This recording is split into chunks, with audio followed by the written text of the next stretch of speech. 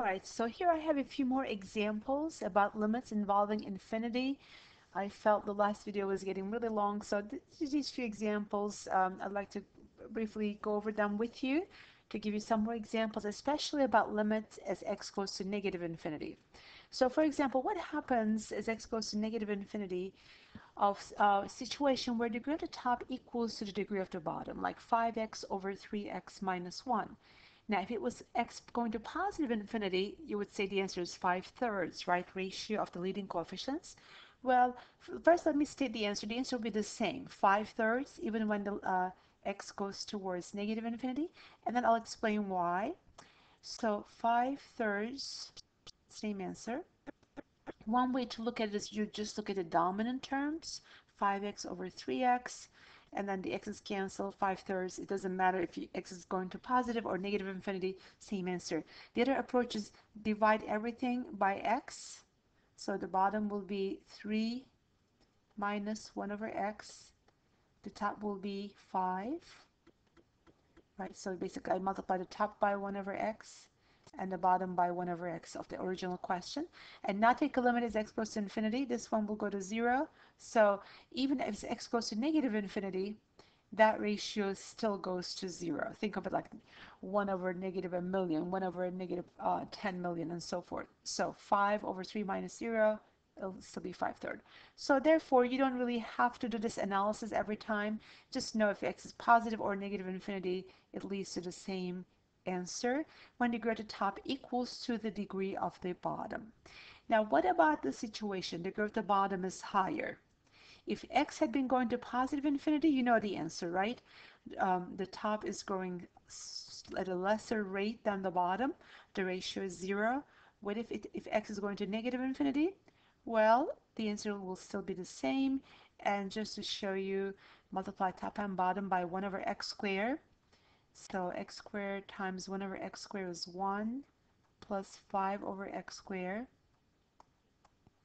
And in the numerator, 6x times 1 over x squared, that will be 6 over x. As x goes to infinity, this one will go to 0, this one will go to 0. So the only thing you're going to be left with is 0 over 1, and that's 0. So that's, sorry, what about negative infinity? Same thing, right? So I'm so used to working with infinity, but 6 over negative infinity, still that ratio will go towards 0. It'll be maybe like negative 0.1, negative 0.01, negative 0.000001, but nonetheless, it's going towards 0. And same with this quantity, still approaching to 0, even if x goes towards negative infinity. All right, what about something like this? So this time degree of the top is higher than the bottom. This is when I stated that the answer might be plus or minus infinity previously, and it will be still the same situation if x is going to negative infinity.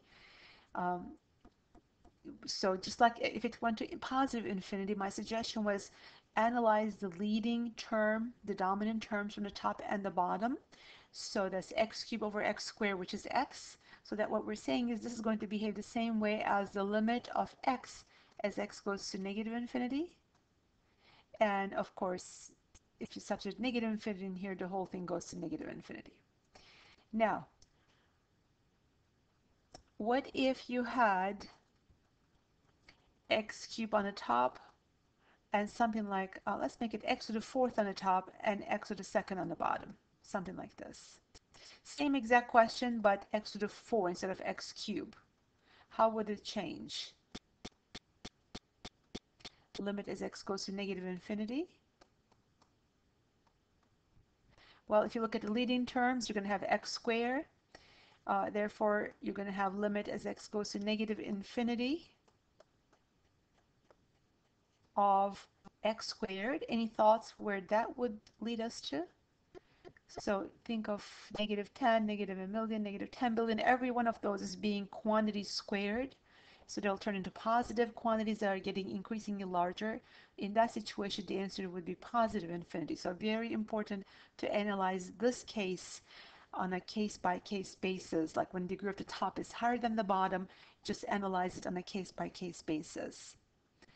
And if you want to go with the longer approach, which is multiply top and bottom with the highest degree term in the denominator. You could certainly do that, and that will give you the same answer. So for this problem, you will multiply the entire denominator by 1 over x squared and entire numerator by 1 over x squared.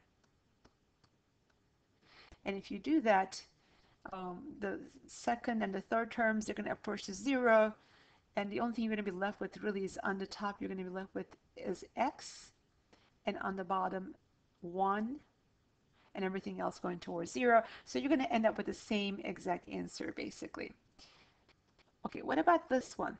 This is a little bit unusual because our shortcut rules do not apply when we have radicals. But we can still try to use the idea a little bit of dominant terms. So look at the dominant term in the numerator. That is the square root of 4x squared. If you simplify that, that will be absolute value of 2x. And usually we just write 2x and don't even give it a second thought because we assume x is positive. And the bottom is, the dominant term on the bottom denominator is 3x. So the limit should be equal. And if x is approaching towards positive infinity, that means x is positive. So absolute value of 2x will be just 2x.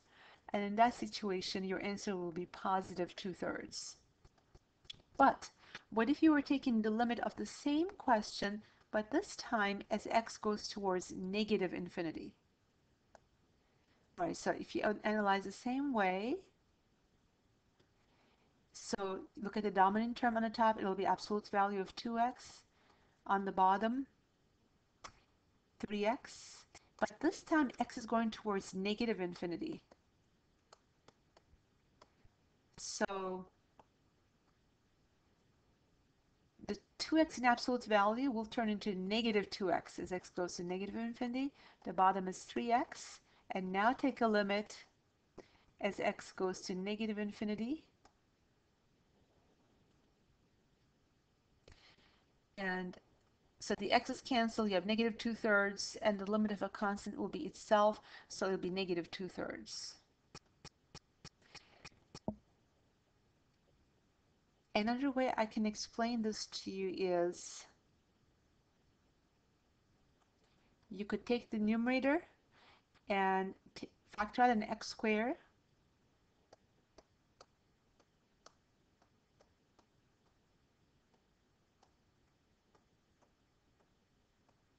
And not extract the square root of x squared, which is the absolute value of x.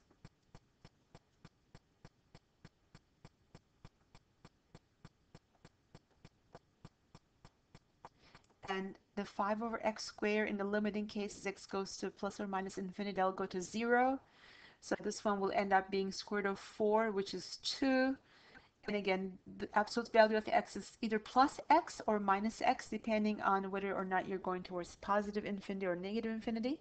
In this case, it's going to be negative. So we end up with the same result, negative 2x for the top leading term, 3x for the bottom leading term, and the ratio goes to negative 2/3. And finally, to put everything into a little bit context and to give you a picture for what's happening, to understand it a little bit better, I'm going to give you a visual here.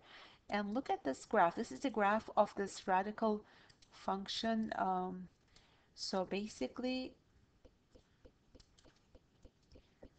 notice that the denominator would be 0 if x is equal to 1/3, right? Set the whole thing equal to 0.